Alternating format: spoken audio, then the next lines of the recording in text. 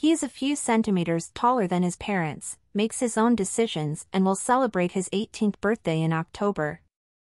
It can no longer be denied, Prince Christian of Denmark has become a man. Crown Princess Mary and Crown Prince Frederik have long expected their eldest daughter to introduce them to a friend soon. Now the time has come. However, apparently the young lady has not aroused much enthusiasm in Mary. Because Christian is said to be in love with the gorgeous queen, Prince Christian of Denmark, in love with a gorgeous queen. A gorgeous queen from the oldest aristocracy. Princess Maria Chiara is the daughter of Prince Carlo, one of the two pretenders to the title of head of the House of Bourbon of both Sicilies. A dynasty that ruled southern Italy for over 150 years.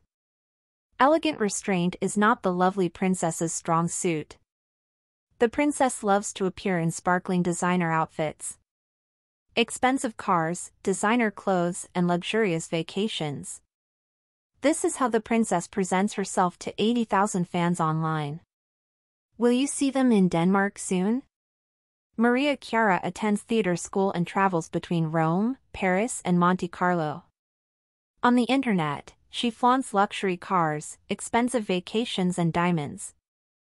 In addition, Maria Chiara has already given an interview about her special friendship with Christian. "We are well suited for each other," she stated confidently. Prince Christian's mother, Crown Princess Mary, is holding back for now.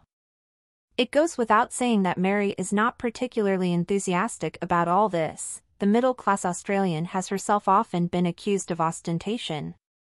She has learned her lesson, and today she is emphatically down-to-earth and modest.